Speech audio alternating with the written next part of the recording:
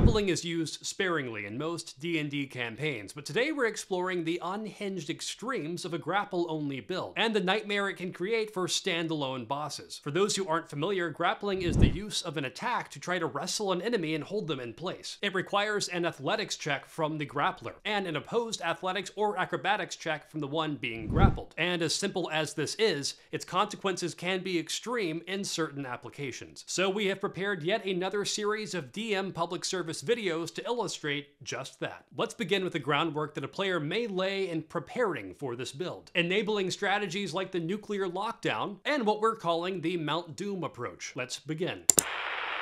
Okay, for this one shot, we're going to start at level 6. So what do you guys have in mind for your characters? I'll be a gnome bard. A gnome bard? Got it. I will try a high elf cleric. High elf cleric?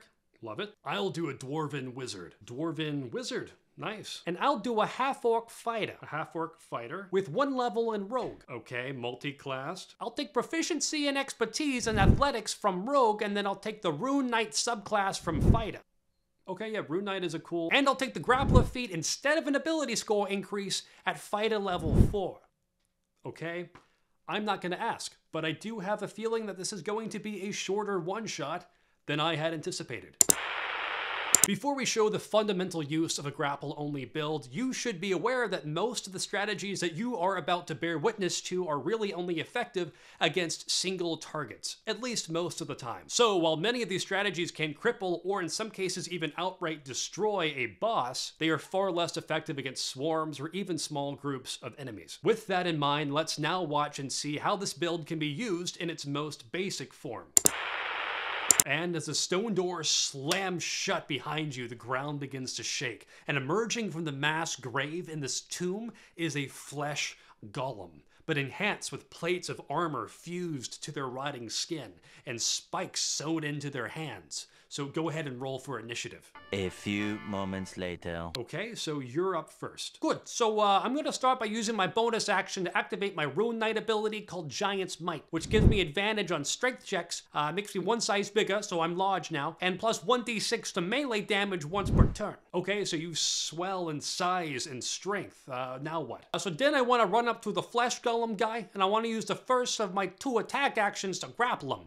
So he needs to make an opposed athletics check. Okay, he's pretty strong, so that's a 21. Okay, so I roll with advantage from Giant's Might, and I get plus 9 to athletics after expertise, which I get from my 1 level in rogue, making my average athletics check at advantage a 22, but that's a 25. Okay, great, so he's grappled now, but you still have 1 more attack, right? Yeah, and now that he's grappled, I have advantage on attacks against him from the grappler feat, so I attack with advantage, it's a 22. Yeah, hits. And then because of Giant's Might, I get an extra 1d6, and because I have advantage, I also get sneak attack from my 1 level in rogue, so that's another 1d6, so total that's 1d8 plus 2d6, and he's grappled. Okay. But now I would like to action surge and use my second action to pin the flesh golem using my grappler feat. So that's another opposed athletics check, and a failure results in him and me being restrained. Wow. Yeah, that's a 15. It's a 27 here. So now he's pinned, which imposes the restrained condition on both him and myself. Restrained. So you both now have disadvantage on attacks, but also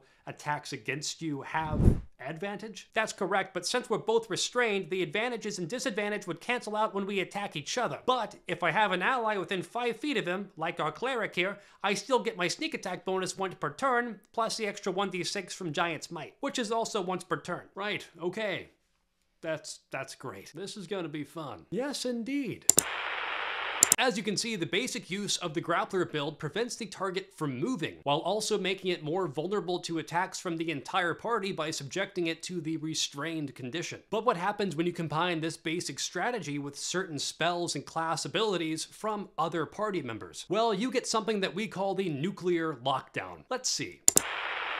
As the rain pours down around you, you gaze up at this monstrosity of bone and bark, whose steps shake the very ground beneath your feet. This is a gargantuan creature, so he's too big to grapple, unfortunately. And as he lumbers towards you, you can tell that he intends to destroy you all. I'll say that you have 1 round to prepare before he's upon you. Well, actually, we do have a plan for this. Yeah, so a few minutes ago, I gave him a a Bardic Inspiration die that's still active. So now I want to cast Bestow Curse on the monster. Okay, that's a Wisdom save, which he fails. Great, so now he has disadvantage on all strength checks and has to make a Wisdom saving throw each turn or just do nothing. Damn, okay. Next is you. Yeah, I would like to use my bonus action to use Giant's Might.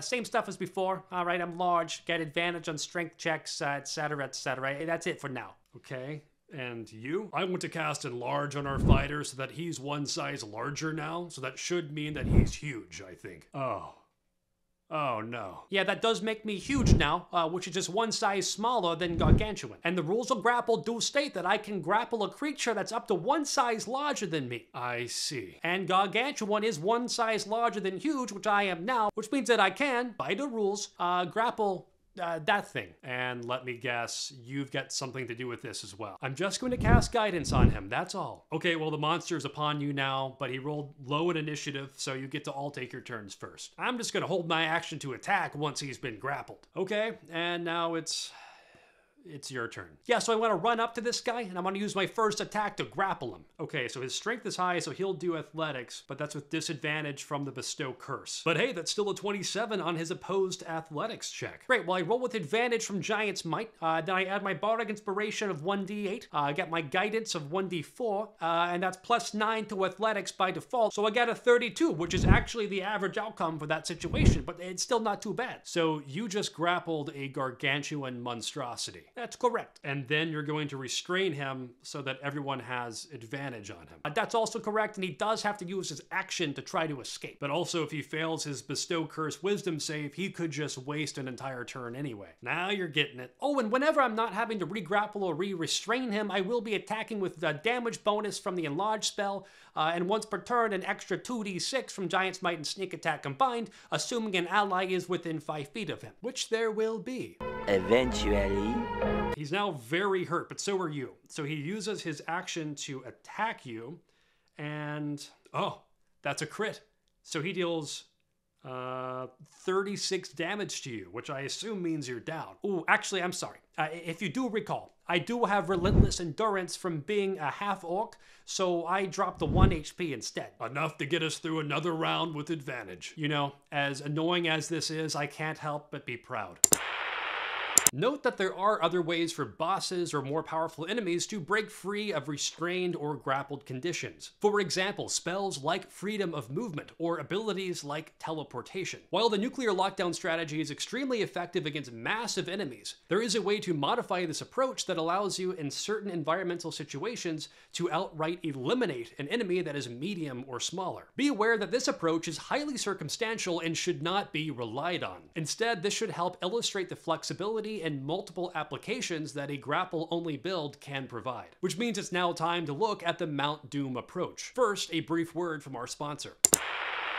Surprise, the sponsor is me. I send out an email digest every Saturday morning called the Arcane Almanac. It's full of short, fun activities and tidbits designed for nerds, like you. We have Dice of the Week, unique NPCs, miniature choose-your-own adventures that readers can vote on, riddles, recipes, and more being added all the time. It is completely free to join with just your email using the link in the description below. And while you're there, remember to like the video if you're enjoying it, and subscribe to my channel if you want to see more stuff like it. Anyway, on to Mount Doom.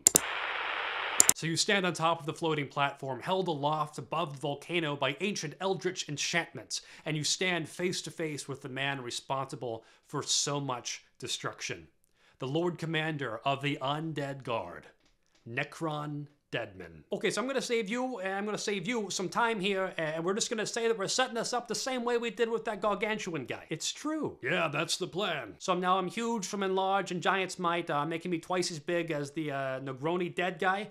He's got disadvantage on strength checks, I have advantage, etc., etc., Bardic Inspiration, Guidance, yada yada. Okay. Okay, but let me ask you this. How far away is the edge of this floating platform that we're on? Probably like 60 feet. It's pretty big. And there's lava below, like a whole volcano's worth? Yes. Okay, then once I have him grappled, instead of using the next action to pin him, I'm going to instead take the dash action and carry him over to the edge of the platform. Oh god. Okay, so you can do that without speed penalty since he's 2 sizes smaller than you, because he's medium and you're large. That's correct. And then once I arrive at the edge of the platform, I want to action surge to throw him off the side of the platform with a shove attack to push him 5 feet away from me, dropping my grapple for free as I do so. He rolled a 25. That beats mine. Great. Finally. So I use my extra attack to shove again, since the shove action only replaces one of my attacks. And that's a nat 20. Okay, so he goes 5 feet over the edge and tumbles into the volcano. Yeah, he's a goner. Good job, team. Yeah. A grapple-only build can afford extreme advantages in certain situations, and when coupled with other class abilities and spells, can allow a party to restrain a massive creature or move a medium or smaller one with very little trouble. But as I said before, this approach is most effective against single enemies, and the more extreme examples are very circumstantial. But as always, creative uses tend to yield the best results. How have you used grapple creatively in the past? Or what creative combinations have you seen other people use grapple for in games of Dungeons & Dragons? Feel free to share your own stories in the comments below, and we'll see you next time on future DM public service announcements.